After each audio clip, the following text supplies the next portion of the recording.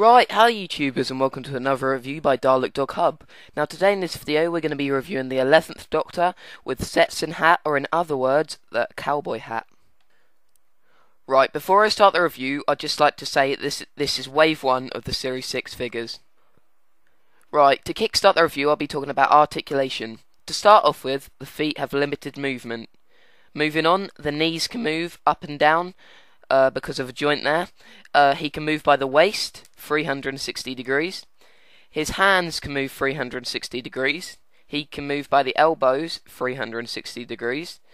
His head isn't movable at all. Now, I don't believe this is just down to a stiff joint. I believe this was produced like this, and I'm not surprised with the large cowboy hat he's wearing. Right, now moving on to detail. He comes equipped with a brown bow tie, his usual 11th Doctor suit, but with black padding on the elbows.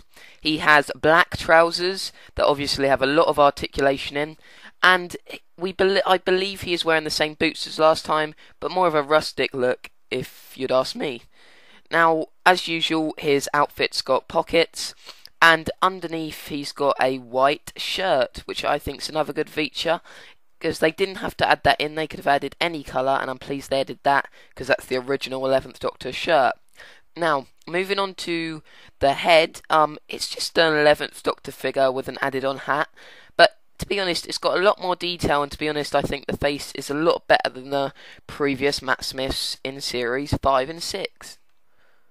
Right, now moving on to accessories. The sonic screwdriver is an accessory, and it's probably one of the most detailed ones I've ever seen in the Doctor Who figure waves.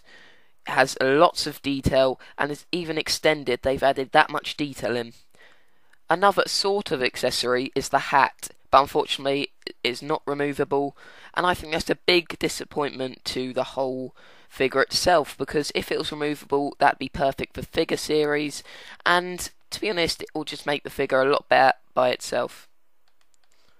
Right, the overall detail of this figure I'd rate a 9 out of 10 for it being really jointed, really detailed, and the brilliant sonic screwdriver accessory that comes with it.